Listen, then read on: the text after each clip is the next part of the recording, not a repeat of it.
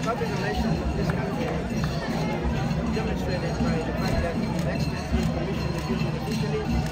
Now the building has been officially opened by His Excellency General Secretary Mayadi, President of the Republic of South Sudan.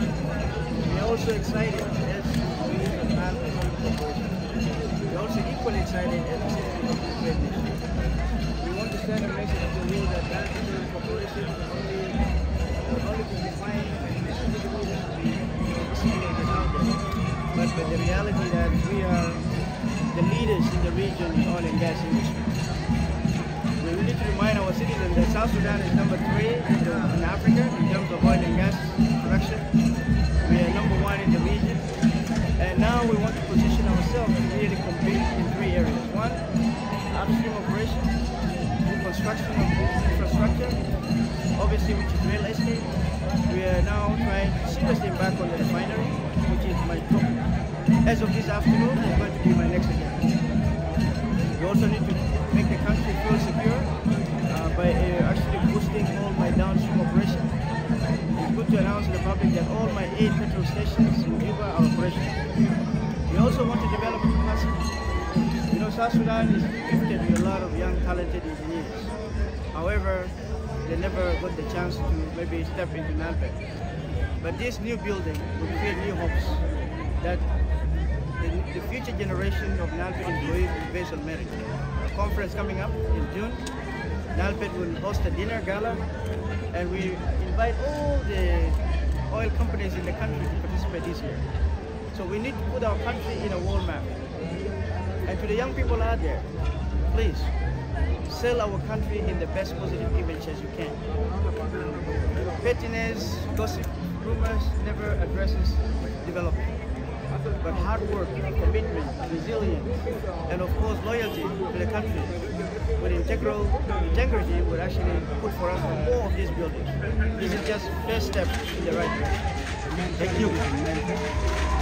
The main challenge is in NilePet, of course, as you know, I'm the largest employer in town and have a lot of workforce.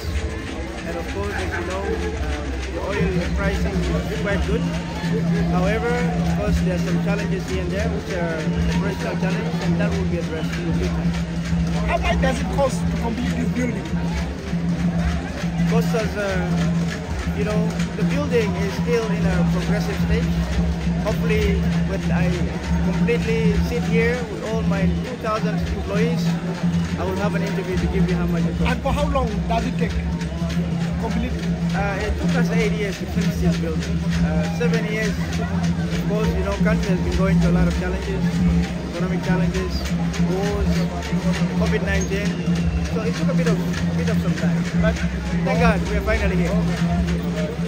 Okay, for the questions, we'll give you one by one. We are very many. It's fine.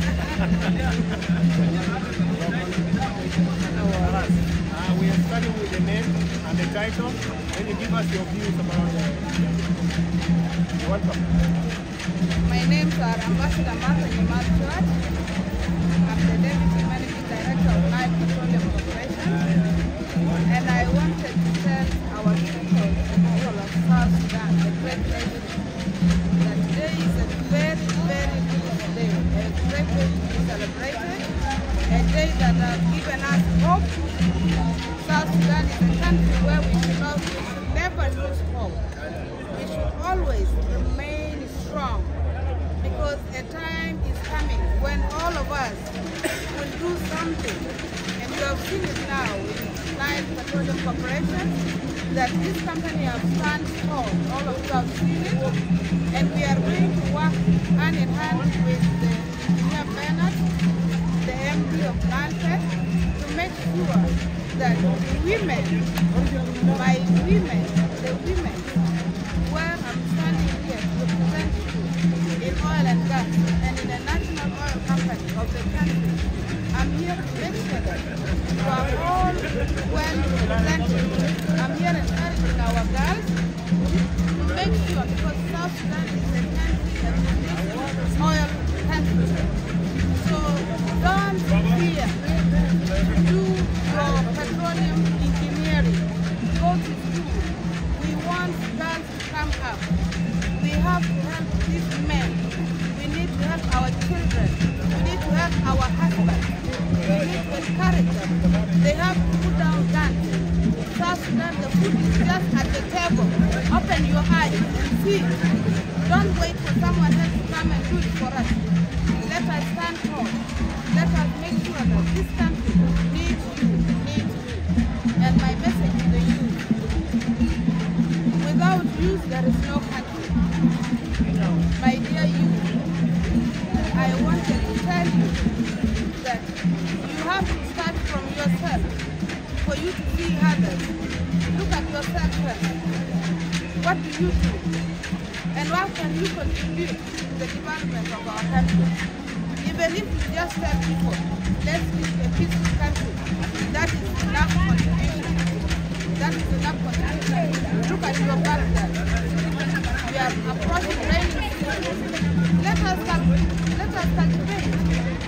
Let us bring food to the table. Let's not wait for someone to provide.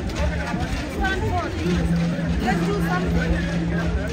And my message to our leaders, people of South Sudan need peace. Let's follow the example that our president is always standing tall to make sure that peace is provided. My dear people, let's follow that great example. Where there is peace, there is development.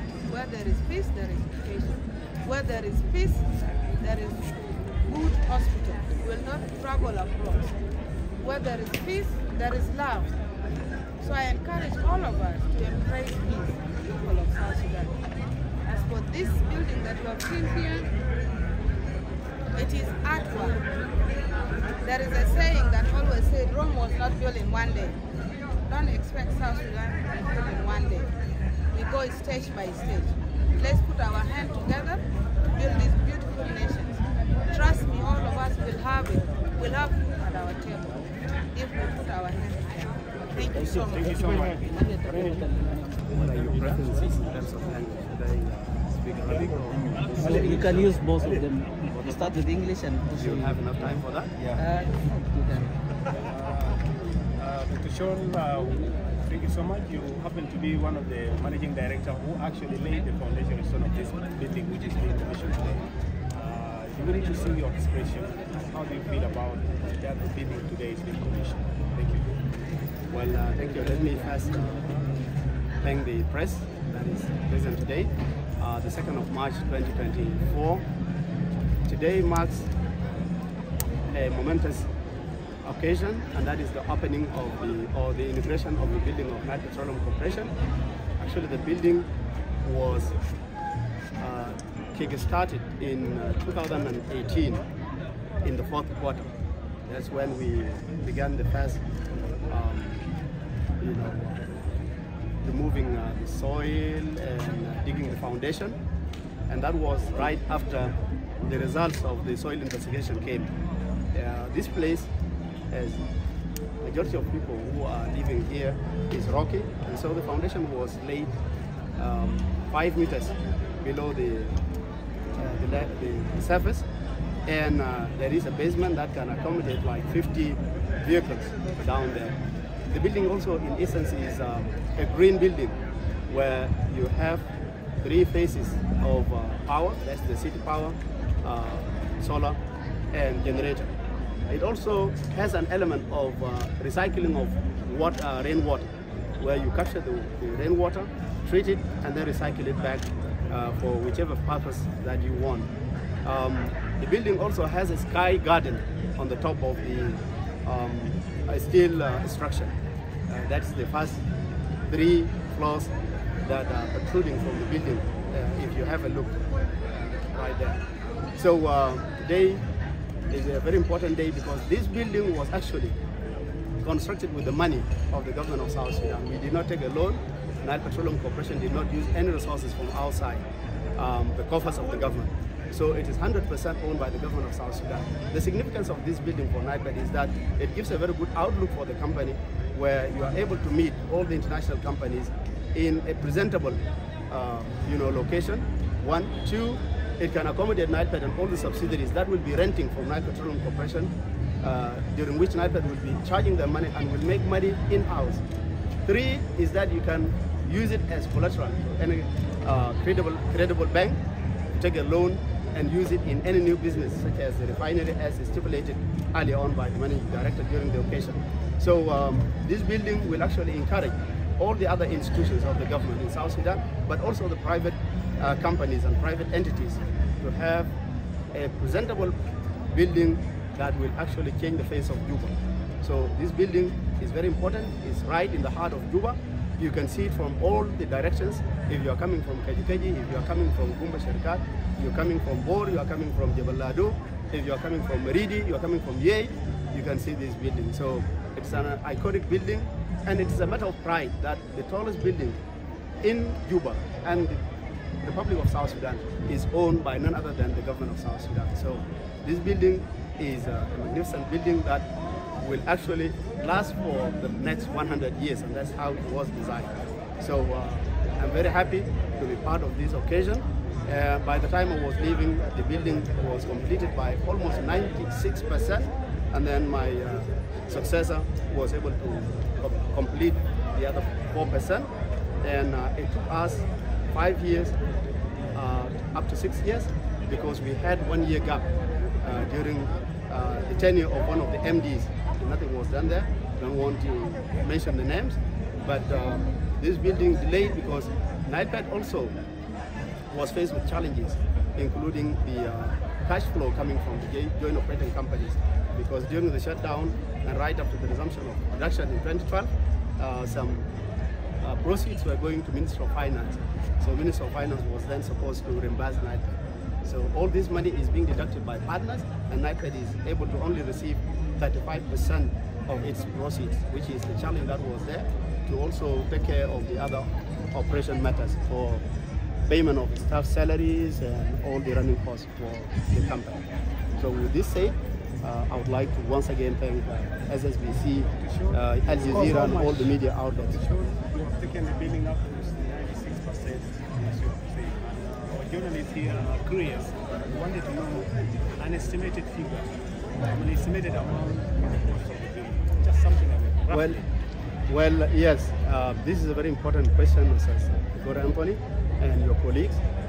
This building actually, given its unique design and the features that you can see and what I've mentioned, was having a cost of 26,750,000. So it was well below 30 million.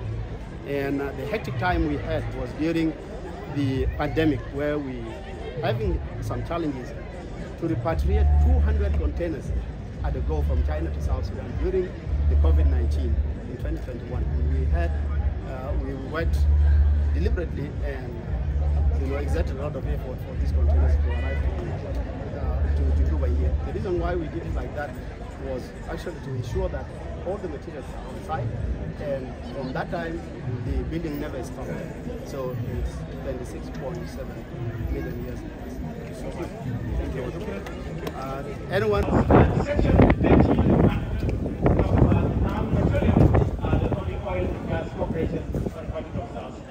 That by 2019, NilePet went its own act of parliament as the National Oil and Gas Corporation of South Sudan, dealing with upstream, downstream